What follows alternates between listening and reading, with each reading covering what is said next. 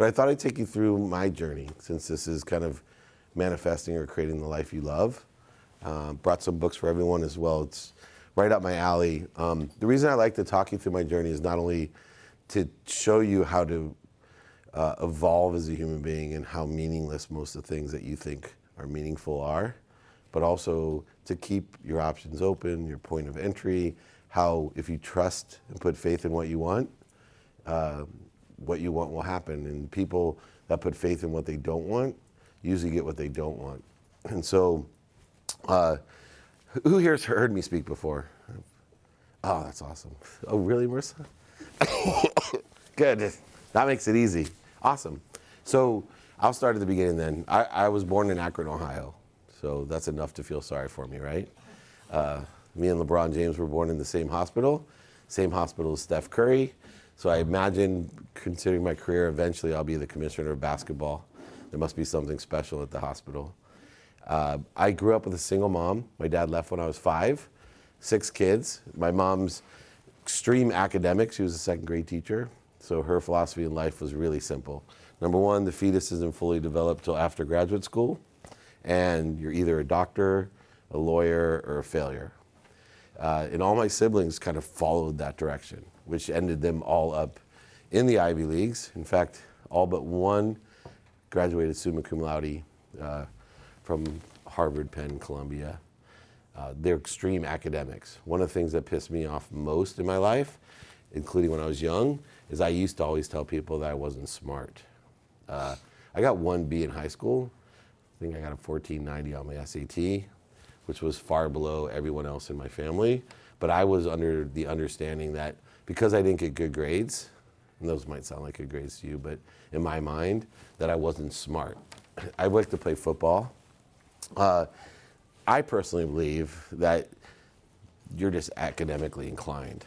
You're a good student. I truly believe, if anyone, I can coach you if you like. If you want to get all A's, I can coach you to be a good student, and you can get all A's regardless of what your intelligence is, your emotional intelligence, your academic intelligence. It's how hard you want to work. I could teach you how to do that. But I grew up, unlike my siblings, I wanted to really just be one thing. I wanted to be rich. That's really my life goal. Anyone here want to be rich? Honestly, yeah, good. I think it's important to want to be rich. I think money is really important. As my philosophy of money has changed, why it's important, but I think money's really important. I wanted to be rich for one reason, though. I just wanted to buy my mom a house and a car.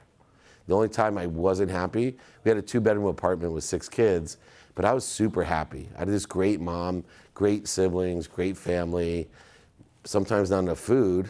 Definitely didn't get to dress up very much. I can't remember when I got something new. A big, big day out for me was going to McDonald's, getting 2 large French fries for 6 kids, pouring it into a bowl.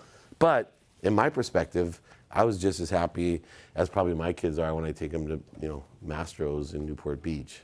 It's just a perspective thing. But the only time I wasn't happy was when I caught my mom crying because the car would break. We didn't have enough money for food. She worked 2 jobs. She was a teacher, and then she filled up greeting cards in a turnstile at the 7-Eleven. So she would pack us when we got home from school into a station wagon, pack dinner. So peanut butter and jelly, bologna, and had the older siblings read to the younger siblings. I was completely resistant. I would just not study, not listen, and tell my older siblings that I was going to be rich. And they'd ask me how. I would tell them I was going to be a professional football player. Now, which is odd because I'm sure my daughter will even tell you this. I'm probably the best athlete in my family, and I'm also probably one of the taller people of my family. So it wasn't as if I had, some father that left to go join the NBA. I don't know why I thought I could be a football player, but I think I just wanted to distinguish myself from my siblings who were so academic. I worked really, really hard at sports because I didn't have a lot of skills. I had a huge desire, and I actually got a scholarship to college. I found one skill that was useful in football. That was I could run fast, usually faster than most people could angry. I weighed about 147 pounds. I learned to maneuver myself well because I had a really big mouth and older brothers, and I would talk a lot of trash to them and then juke and jive around the 2-bedroom apartments. So when I got onto a football field, it seemed big. My very first game in college is when my life career goals changed. I played my very first game, the bullet on the kickoff team. Does everyone know what the kickoff team is? So the guy on the very end is the fastest guy on the team, and you're supposed to run down and tackle the returner. So I'm flying down, adrenaline flying, dreams of playing for the San Diego Chargers. And sure enough, I get there almost as the ball arrives, and I just smash into the ball carrier. Next thing I know, I'm being flipped back onto my back, literally like a fly, just with his right thigh. And then to make things worse, the running back stepped on me. I remember lying there thinking, doctor, lawyer, or failure. Like my dreams were crushed. Like, how could someone be that good at football? You know, like it was a whole nother game. That running back ended up being Christian Okoye, who was better known as the Nigerian Nightmare. He was the AFC running back of the year the next year. So he was about 260 pounds, an Olympic hammer thrower, as well as, you know, who knows how strong and fast he was. But the interesting thing for me is I then immediately went, because of fear, into thinking that my dreams were dead. And so I went and I thought, doctor, lawyer, failure, I'm gonna go visit my older brother. I was pre-med, and I figured I'd be a doctor. And I'd make a lot of money and buy my mom a house and a car. I went to visit my brother in the hospital. He was doing his residency. And the first thing I told him when I got to the hospital was that I hated hospitals. I'm what they call an empathetic. You'll see probably today twice, I'll cry. I feel people. So I can't be in a hospital because if someone's injured, I feel it. You know, you could imagine if there was an emergency and you were bringing your child in, the last thing you want the doctor to do is start crying, going, oh my God, that looks horrible. That would be me as a doctor. My brother looked at me in shock though when I told him I hated hospitals. He goes, how are you gonna be a doctor if you hate hospitals? I was 18 years old. Some of you are freshmen, you may identify with this, but I literally didn't think about it. I thought I'd be a sports doctor, and that meant that I could be in class and then go to a team and learn about how to be a sports doctor. I didn't realize you had to spend 12 years in a hospital, no matter what kind of doctor that you wanted to be. My brother gave me a great piece of advice though, especially in your life journey. Be more interested than interesting. Later on in life, way later on in life, I manifested a dream job of mine, which was I was CEO of Lee Steinberg Sports Entertainment. It's the most notable sports agency in the world. And the thing that was most difficult for me was so many people, all ages, believe it or not, 18, 28, 38, 48, and 58, would come up to me and say, oh my God, you know, they made the movie Jerry Maguire about my firm. I want to be just like you, Mr. Meltzer. I want to be a sports agent just like you. And I just always remember my older brother, be more interested than interesting, because they knew nothing about being a sports agent. It's so amazing how many times we create some sort of perspective or an illusion about what we want to be, and we don't know anything about it. We might have seen a TV show, a movie, listened to a podcast, read a book from someone, but without really knowing what skills do I need to be that? What knowledge should I acquire, and what desire does it take? And so I immediately turned to the great sage advice of my mom again, doctor, lawyer, or failure, and I decided I'd be a lawyer. I applied to all types of law schools. I did really well in college. I became a student. I started realizing that my siblings weren't smarter than me, they were just better students. So I became a really good student in college. I got into a ton of different law schools. I thought I'd go to probably Georgetown, but I got a fellowship in between college and law school to work for Major League Baseball. I got that through relationships. I had a friend that I played baseball with whose dad was the general manager of the Padres. I asked him if he would give me a recommendation for a fellowship. He said, better than that. I used to coach with the president of the American League, a man named Bobby Brown. Let's get him to give you that. I ended up not getting the fellowship, but Bobby Brown loved the idea and funded it himself for me to travel to every stadium and do research on antisocial behavior. These are all lessons how things in my life that most people don't do ended up being these extraordinary experiences just because I imagined it, I took action, and I asked for help. Anyway, I came to Tulane. Tulane was my backup choice in law schools. The only reason I applied to Tulane is that I had gone one semester to Georgetown and met a kid from Tulane who was a friend of mine, And he told me that Tulane was the greatest place on earth. And he told me that if I didn't apply to Tulane Law School, that I was the biggest idiot, that knowing my personality and who I was, that I would love Tulane. It would be extraordinary for me. And just as a backup, I applied to Tulane. When I came to Tulane Law School, the first person I met was the dean of the law school. I didn't know he was the dean. His name was Dean Kramer. And he came up to me, super friendly, and he said, "Hey, can I help you?" I'm sitting in the old law school, which is next to the basketball arena. And I said, "Yeah, I got accepted to law school here. I'm traveling with Major League Baseball, and I just wanted to learn a little bit. My friend says this is the greatest place on earth. I think I'm going to go to Georgetown Law School, but I'm really interested in civil and common law. Like, how does that apply to international law?" And he said, "Well, I'm Dean Kramer. I used to work at Georgetown. I'm now the dean here. Can I take you to lunch?" And so this giant man took me to lunch, and he was awesome. He went to Taqueria Corona, which I think they still have, and he ordered 2 entrees and a bucket of beer. So I'm 22 years old, just graduated college, and this man ordered 2 entrees and a bucket of beer, and then I'm thinking, whoa, how cool is that? This is the dean of the law school? And then he looked at me and said, "What do you want?" And I was like, he's super cool. The reason I went to Tulane, though, was because of a personal relationship. He said one thing that changed my decision. He said to me, "If you come to Tulane, David, I will take care of you. I will take care of you if you come to Tulane." And the reason I thought that was so important is, regardless of what people perceive in life, there's relationships. As I look back, whether it was elementary school teachers, coaches, high school teachers, professors in college, deans, those are the people that made the difference in my life. Regardless of the name, the stature, whatever the program, the major, look at the great alumni here, what their majors were. I promise you they are nothing like their careers. I have more law school friends that are successful outside of practicing law than practicing in law. But I went here because the dean told me he was going to take care of me, and I ended up in an extraordinary opportunity because the dean took care of me. When I graduated Tulane, I did very well here. I had 2 job offers. One was to be an oil and gas litigator, which is really why I came here. There wasn't really sports law back then.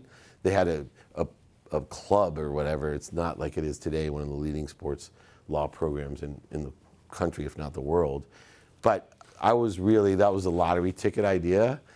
I was going to be an oil and gas litigator. I was on moot court. I was a great litigator. But the dean had me meet Professor Yiannopoulos, who was an admiralty lawyer, and they came to me and said, "Hey, there's this new thing called the internet. There's this company called Westlaw." Yiannopoulos was the biggest publisher. He wrote the Louisiana Code, which is the civil code, made millions of dollars publishing this code as an author here at Tulane.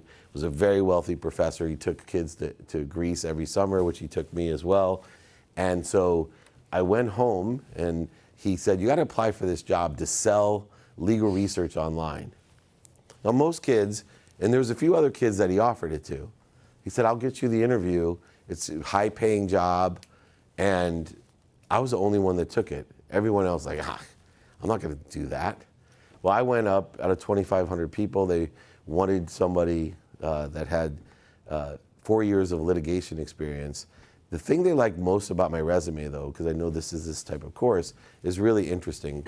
2 things they pointed out. I had a very high GPA, didn't give a shit. I went to Tulane Law School, really didn't care. I was on moot court, semi-interested, but there's about 2,000 people that practiced law 4 years and went to Ivy League schools and were on moot court, great legal academics. What made the difference on my resume was when I was in college, I needed money. I had a scholarship, but I needed money, and so I was a natural salesperson. I sold books. Basically, there's this company that bought leads from hospitals for new parents. When the babies were born, they would sell the names of the newborn, and so you would get an appointment or 2 a night, and you'd go to the house of these like 20-something-year-old parents or 30-something with their new baby, and I'd go in and tell them how important education was, and that I had an educational system for them, that I would send books that you read to your baby, when they're just born, and that I give them the whole story about 6 kids, Ivy Leagues. I was the low end of the gene pool, but yet, you know, I was going to go into law school, and then, you know, you get the Pip and Sis books as they get older, and then when they get even older than that, there's a bookshelf and encyclopedias that came, and, you know, just for $50 a month for the rest of your life, you could finance this educational system. That sounds funny, but the coolest part about it was, if you take 18 years times $50 a month, it's a ton of money. And my commissions were huge, and I was good at it. So I made all this money in college, 1 or 2 nights, going out selling these things while I was playing football, while I was going to school. And then in law school, I really needed money because I took law loans. And I got a job from 4 a.m. to 9 a.m. before I went to the law firm to sell tennis shoes, Roadrunner Sports. I take incoming calls from the East Coast. You know, Roadrunner Sports, your #1 superstore, how can I help you? Upselling Thurlow socks and telling them they need 2 pairs of shoes because if you rotate your shoes, the carbon in the soles, right? Well, I made more money selling in those 5 hours than I did working for the law firm as a clerk. Moreover, though, I had learned a skill and proven it as a sales rep, and it really interested these people at the job. Now, in my life's journey, like every other 18 to 22-year-old, I never thought that would mean anything. It was just money, right? I wanted to make money. Meanwhile, I ended up getting the job. 9 months after I got that job, oh, by the way, I went to my mom and I asked her what job I should take. Oil and gas litigator or selling legal books, right, online.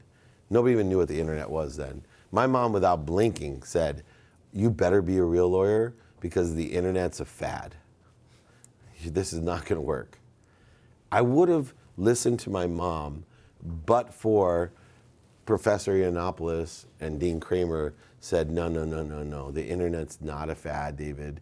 We have much more situational knowledge. I know your mom loves you, but you're making a huge mistake. You're gonna make so much money. You're born to do this. I'm like, well, I went to law school. My mom's telling me that, you know, everyone's always gonna, then take the bar. You know, take the bar and tell your mom, if you suck at this, a year from now, you'll be a real lawyer. Just make a bargain to take the bar, pass the bar, and take this job. They convinced me to do it. And lo and behold, 9 months out of law school, the internet was not a fad. In fact, West Publishing and Westlaw was not a fad. 9 months out of law school, they had to switch my comp plan because I'd made $1 million. I bought my mom a house and a car. I paid off my law loans, and I bought a big screen TV. Back then, they were like $8,000, by the way. And I thought at that point, no matter what I do from this point on in my life, I'm a huge success.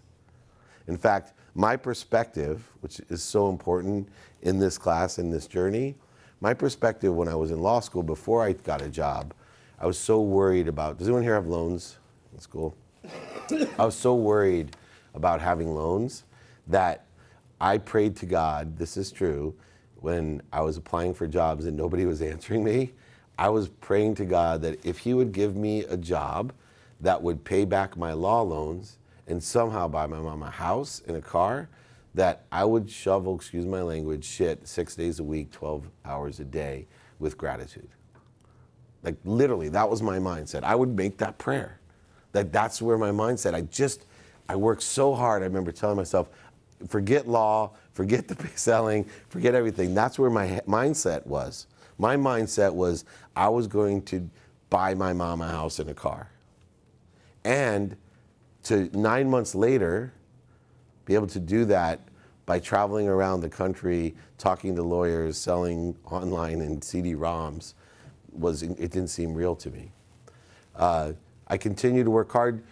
In 1995, West Publishing sold to Thomson Reuters for $3.4 billion, which changed my economic position even more, which also gave me an opportunity to be the youngest executive at Thomson Reuters.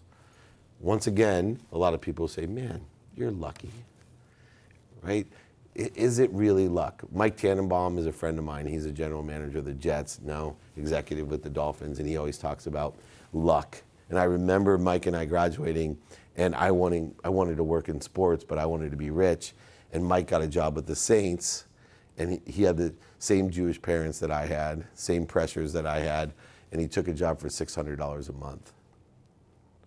Every person that I know, it seems so fast and everyone sees where you end up, but they don't remember all the lucky things we did, the lucky things like waking up at 4 in the morning and selling tennis shoes, or the lucky things that we do, the lucky things. I have a friend that invented Pictionary. Anyone know that game, Pictionary? And I still fall into the trap because I've known him for years, and I've always made a joke, man, this guy's an unconscious competency of making money. He like fell out of bed, he was a bartender, came home at night playing a game. He's the only one I know to make $30 million with a piece of paper and a pencil. But when I learned his story, it took him 17 years. He said nobody was there when I was standing at the bottom of the escalator at Nordstrom's trying to push my game, and nobody understood it and was telling me, you know, there's no way people will buy this game. This is everybody's story. My business partner is a guy named Warren Moon. Warren Moon is a Hall of Fame football player. And most of us are too young to remember, but way back when in 1978, when he graduated from the University of Washington, he was the MVP of the Rose Bowl. He was a 16.5 point favorite underdog in the Rose Bowl against what team, do you know? Michigan? Yeah, Michigan. In fact, the Michigan quarterback, the tradition at the Rose Bowl was the quarterbacks of both teams would meet at Disneyland 2 days before the Rose Bowl in front of Mickey Mouse right in the front, take a picture, wish each other luck. The Michigan quarterback refused to meet with Warren because he was a black quarterback. Anyway, Warren Moon won that game, became MVP, and then he was rewarded by the NFL because they said African Americans weren't intelligent enough to be quarterbacks, so you could be a wide receiver and we'll pay you $1 million to be a wide receiver in the NFL. Well, my partner said no. So he went to Canada. Imagine how lucky my partner is. First African American in the Hall of Fame, played till he's 44, set every single record in the NFL as well as the CFL. But everybody forgets, especially younger people, imagine spending your first year in Edmonton, Canada, and winning the Grey Cup, and then going back to the NFL and saying, see, I'm intelligent enough to play quarterback. I just set every record in the CFL, didn't lose a game, and won the Grey Cup. Can I now have an opportunity to play with everyone else? No. Sorry. Year 2, same thing, Grey Cup. In Edmonton. This guy's from Los Angeles. Year 3, same thing. Year 4, same thing. Year 5, same thing. Year 6. Imagine how lucky Warren Moon is, how lucky he was to have the great opportunity to be in the Hall of Fame, how easy it must have been because he was born with all this talent. Imagine when you're sitting there going, things aren't quite going my way.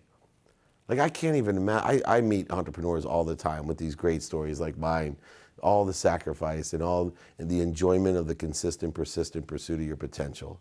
True happiness, enjoying trying to do what you do. I can't even fathom. And then finally getting an opportunity. He'll tell you that without those 6 years, he probably wouldn't be in the Hall of Fame. That every year that he kept working towards it just strengthened him to be the best. That if he would have been drafted, he may have just been an average NFL player. All of the things work in your favor, not against you. Although it's the general acknowledgement from most people that, oh, this isn't going my way. This is hard. This is hard. I take the opposite approach. This is when it's getting good. There's a story, has anyone heard the story about the caterpillar? Caterpillar, there's a farmer, he sits down for his lunch break underneath a tree, and he noticed there's a caterpillar, now a butterfly, trying to break out of the cocoon. So he leans over, takes his pocket knife, and he cuts the cocoon to help the butterfly. Well, the butterfly flops out of the cocoon, and unfortunately, he kills the butterfly.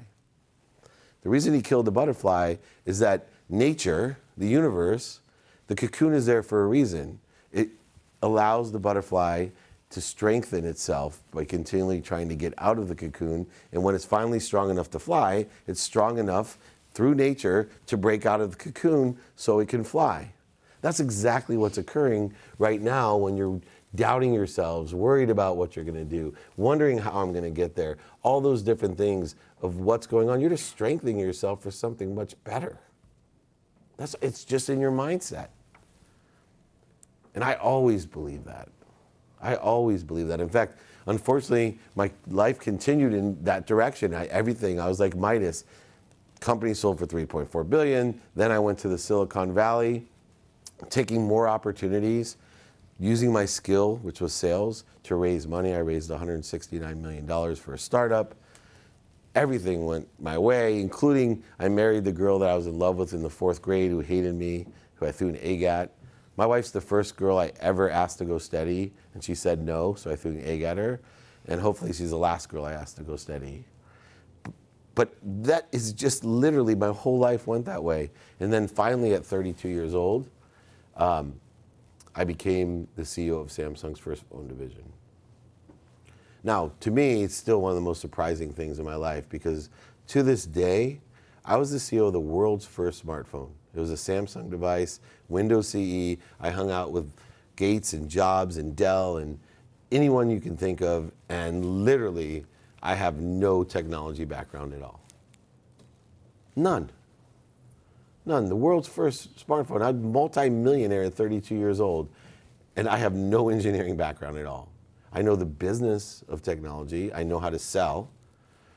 And continuing on, you would think my life would be great. I married the girl of my dreams. I ended up having, at that time, 3 beautiful girls. But it wasn't. Because for the first time in my life, when I had every single thing, I wasn't happy. I just lost all of my intent of what I was doing with my life. I had no intent.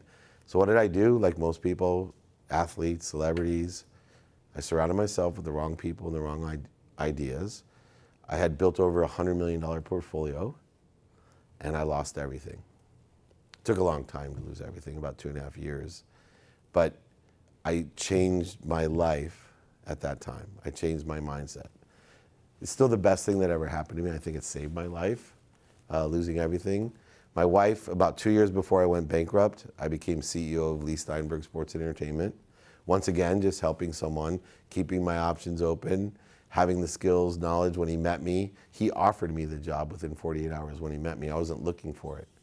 That wasn't luck. He meets people all the time. He has 2,500 resumes like I do every single month on my plate. It wasn't luck. It was that I had lived my life building skills, knowledge, and having the desire, and he attracted and offered it to me for a reason, right? Because I could provide value to him. Well, my wife told me 2 years before I lost everything that I needed to take stock in who I was and what I wanted to become. And I realized there's 4 things that I needed to live my life by. Number 1, gratitude, which is the most powerful thing that you can have. Very simple things happen with gratitude, like I get to come, not I have to do this, right? I get to do this, not I have to do this. When you're stopped at a red light, thank you. All the things in my life had changed through gratitude, forgiveness. Everybody makes mistakes. Only one person to forgive. Do you know who it is? Yourself. Because you can't give what you don't have. That's why I believe in money. Because I can't give what I don't have, and my whole life is to provide value to other people, to be of service. My whole life is spent trusting the universe that if I can acquire more and more and more, allow it to come through me and appreciate it with gratitude and add value to it and give it away, then I'll expand to receive more and more. It's literally a philosophy that works so well. As much as I lost, it took me no time to gain it back the right way. I went from being a manipulator, somebody that could oversell, back-end sell, lie, cheat, into a motivator, somebody that was of service, that inspires others to inspire others. When I finally lost everything, hey guys, when I finally lost everything, I had completely transformed. I called it a quantum shift. I lived my life of service. I wake up every morning praying to God for 10 people that I can help.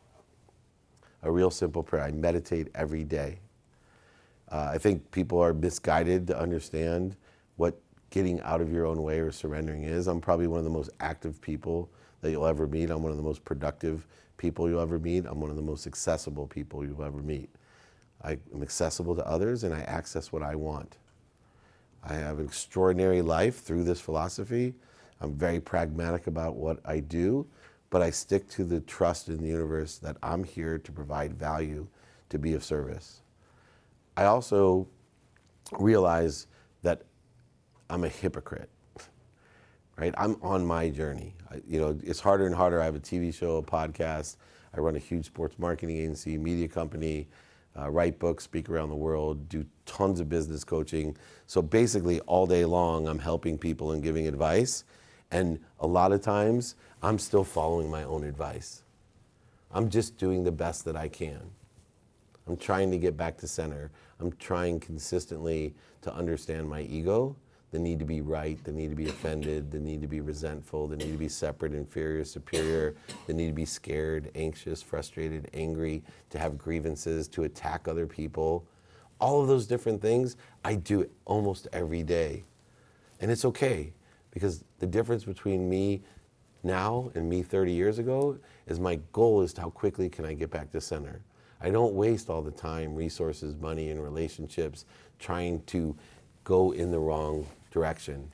If you know where your center is, if you know where peace is, if you know where the truth is, if you can consistently, every day, persistently, without quit, pursue your potential, your truth, you'll know when you're off, right? This void, this shortage, this distance, this trajectory is your ego.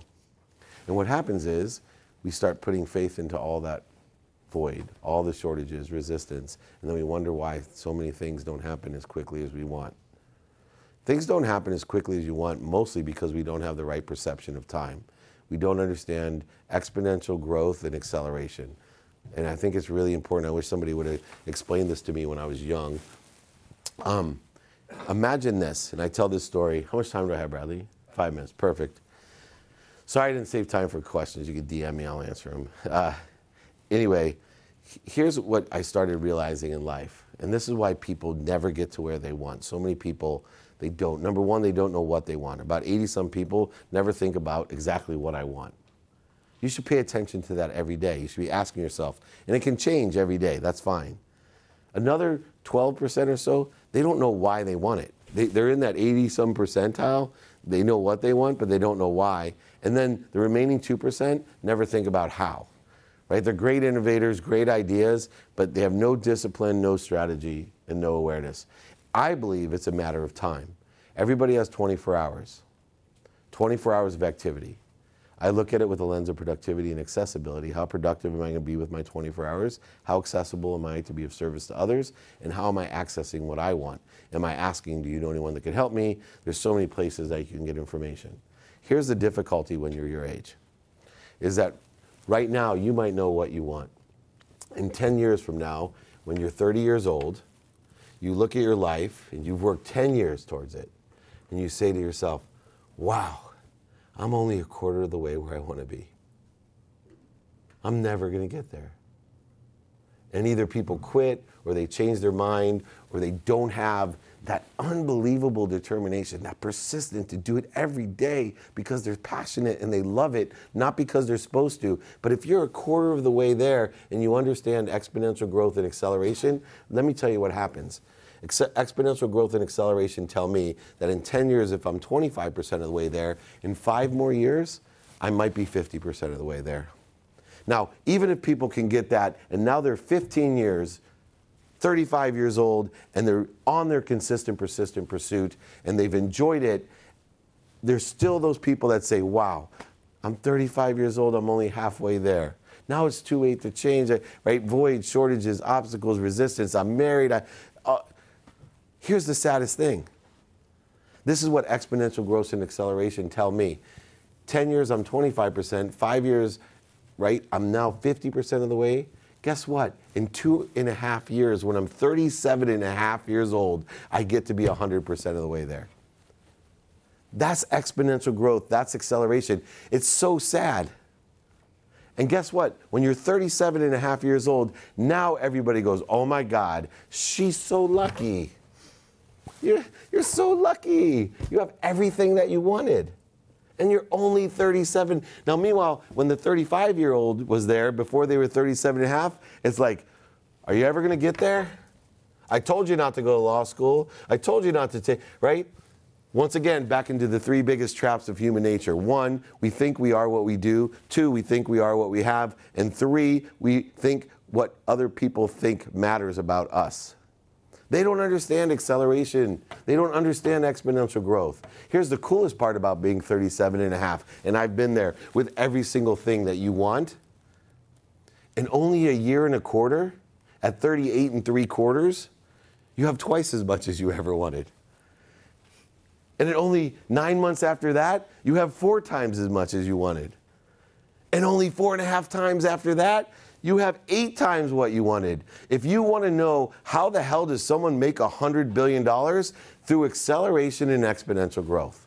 It's through belief. It's through knowledge, skills, and desire. It's through that literally I'm enjoying through gratitude, empathy, forgiveness, accountability, where everything is attracted to me and I'm supposed to learn from it. They're all miracles. I give awards and bonuses for making mistakes once, not twice.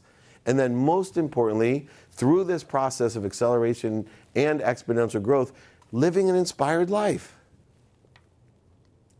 I only look one way. I look to what inspires me. If I don't feel inspired, I stop what I'm doing and I figure out what rocks my world. I promise you, you would not imagine what I've done in the last 48 hours, and right now is the most inspired I've been all day. Most inspired I've been all day. I took the red eye in. I won't tell you what I did yesterday in San Francisco or the day before, but this is what rocks me. Because I'm connected right now to what inspires me, and I know I can add value to it and give it to you, and hopefully, whether you believe it or not, I have planted a seed that whether you're 20, 25, 30, 35, or 40, every single one of you will go, ah, this is what he meant. And that change will impact you dramatically, just like all the people that planted seeds in my head, that from bosses to teachers to professors to dean, where I'm like, ah, what is he, high? Like that guy came in at 5 o'clock on a Thursday night. I should be at the boot, and he's talking about inspirational crap. What does he know? He lost $100 million. Yeah, I also made it back faster than the first time because I understand acceleration. I understand exponential growth. I understand and trust the universe. Do I trust it all the time? Not a chance. I built 2 community centers in Africa last year. Money does not buy happiness, but it allows you to shop. I learned to shop for the right things. I want all of you to have what you want. Learn from it, move on. You don't have to believe anything I'm saying except for I'm telling you, enjoy the consistent, everyday, persistent, without quit pursuit of whatever potential it is that you want. Doctor, lawyer, failure, I don't care. Football player, esports superstar, general manager of the Pelicans, whatever it is that you think your potential is, just enjoy the consistent, persistent pursuit of it. You know, I do a little bit of coaching with Samir, who's your top basketball player here, and it's amazing. As much as he knows, as much as he reads, as hard as and productive as he works, he still has the young person problem of I don't know where I'm going to be in 6 years. What should I do in 6 years? I'm like, 6 years, man, I don't know what the hell I'm doing in 6 years. And I've been in this game a long time. I'm worried about every day staying focused and enjoying it. There's no such thing as work. Period. There's activity you get paid for and activity that you don't get paid for. If you're into money, maximize the activity you get paid for. But enjoy the activities you're in. If you're not enjoying it, infuse it with purpose. Don't do something else, infuse it with purpose. Change your perspective. I made taking out the trash fun. I decided every time I took out the trash, which I hated, that I would think about what I wanted. I'd take the time to think what I wanted. I started practicing what I preach as far as doing good deeds, because it made me feel good when I stopped and picked up trash and threw it away, when I took an extra moment to hold a door, when I smiled at someone and said, "What's your name? Are you having a good day? Is there anything I can do to be of service for you? Can I help you?" The last piece of advice is I have 1 minute, and it's the one that I wish somebody would have told me, and people ask me, what advice would you give to your 18-year-old self? It's the same advice that I give to my 51-year-old self every day. Ask for help. If you're going to write down 2 words for your nightstand, try radical humility. Radical humility, ask for help. Ask someone, do you know anyone that can help me? Find someone that sits in the situation that you want to be in. Someone that has the capacity, situational knowledge, or relationship capital to help you, and give them a gift. Give them a gift and ask them for help. Because I will tell you, I have the biggest gift in the world. I'm one of the richest people you'll ever meet. Not because my bank account says so, because I have a list of people every day that give me the greatest gift and compliment that you can receive. Hey man, I need your help. That feels so good to me that somebody needs me, that they respect me enough to say, hey, I have all these people like this that I can talk to, but I need your help. Can you give me your advice, or do you know anyone that can help me? Give that gift. When you're young, give that gift. I couldn't believe when I went to Career Day and did that keynote and we had those career coaches and I asked them, they're standing there in the room like this. I'm like, hey, do you get paid? They're like, yeah, this is my full-time job. What's your job? I'm supposed to help kids get jobs. I'm like, that seems like a good objective to go to college to get a job. I'm all, you must be overwhelmingly busy, right? Your school is paying you a ton of money to help kids get jobs. You must be busy. And the answer was, no, I don't know any of these kids. But yet, they're all DMing me. Can I get a job? Ask for help. It's really simple. I don't have to teach you to be of service. You all love to give and help people. That's easy for you. But all of you have a problem asking for help. And the easiest way to create the acceleration and exponential growth in your life is to find someone that sits in the situation that you want to be in, that has the knowledge, the capability that you want to have, or has the ability to inspire you so you can create momentum in your life, inspiration in your own life, and ask them for help. If you need help from me, I'll be back next month to do one-on-ones. Check with Byron in the career. I'd be happy to sit down with you, or go ahead and follow me at my name, at David Meltzer. DM me, ask me a question, get on my Instagram Live, ask me a question, whatever it is. I will answer you. I will help you. I really appreciate your time. I wish I had more time before I got to the next class, but this is, if I was going to take a course at Tulane, I wish they had this one because I didn't even think it was real. And thank you so much.